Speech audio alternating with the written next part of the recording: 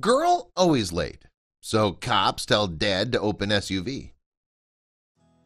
He tried everything he could to make sure she arrived on time, but life wasn't doing them any favors lately, and they missed several school bells. He didn't think it was that bad, just an hour here and there, until one day he saw a group of people waiting for him, and they all wanted to know what was going on. Before we begin, make sure to smash that like button, subscribe to our channel, and click the notification bell for more amazing videos. The sun barely breaking the horizon when James Schweikart finally pulled off the road and turned off the ignition.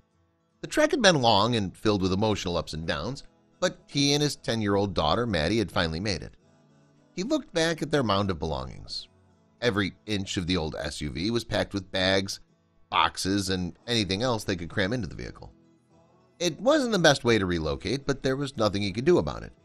All he could do was focus on the next important step.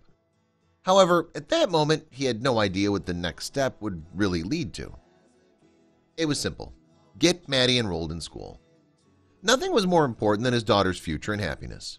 Life had been rough for the both of them, but this new city was a new start, and James would do everything he could to be the best father possible. When the paperwork finally went through, it was time to meet the teacher. Miss Malcolm welcomed Maddie and him into the classroom with a wide smile. Her cat eyeglasses and floral dress looked like something out of the 60s. The middle-aged woman was clearly passionate about her job, maybe a little too passionate. She kept a close eye on all her students. This made James leave the building with a lingering feeling of unease. Still, one little bump in the road wasn't going to deter him. Next was time to look for a job. Their previous city, Oklahoma, had been unforgiving when it came to employment. Now James set out with determination to find anything he could, even if it was sweeping floors. However, just when things started to look up, disaster struck. James and Maddie looked at the steaming hood of their SUV with wide, defeated eyes. The hisses and sputters meant one thing. Their only form of transportation had finally met its end. James stared at the auto catastrophe, feeling like the flimsy new life they'd been hoping for had just fallen apart. There was one thing they could do, and it would take a toll on both of them. Nature had given them 2 feet, and they would just have to use them. James had to get a job, and Maddie had to go to school, but the new plan quickly took a toll, and he couldn't get her there on time. Miss Malcolm's hypervigilance would quickly change everything. The morning was normal, drop Maddie off, and then job hunt as usual. But this time when James picked her up, there were police officers waiting around his SUV. The teacher had noticed his daughter's exhaustion and thought the worst. James felt his stomach twist and rise into his throat.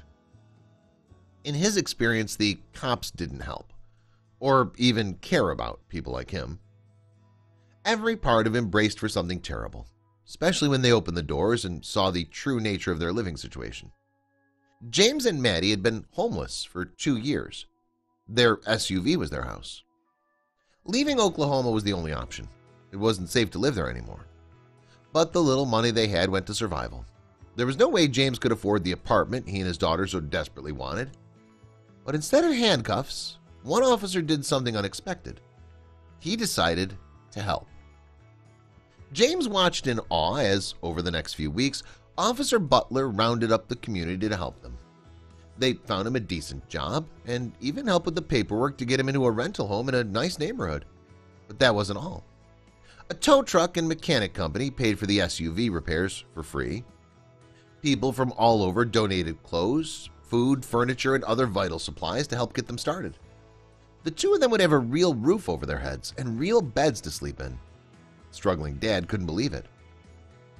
Even if it was a hand up, not a handout, even if they said he had already done most of the hard work getting his life together, the gesture was still enough to bring him and his girl to tears.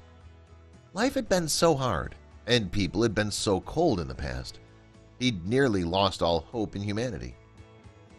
It wasn't just a house. James and his girl had something they didn't think was possible. They had a home, a caring community, authority figures who really cared, and the helping hand that would let them finally have the future they dreamed of. Please share this with your friends and family.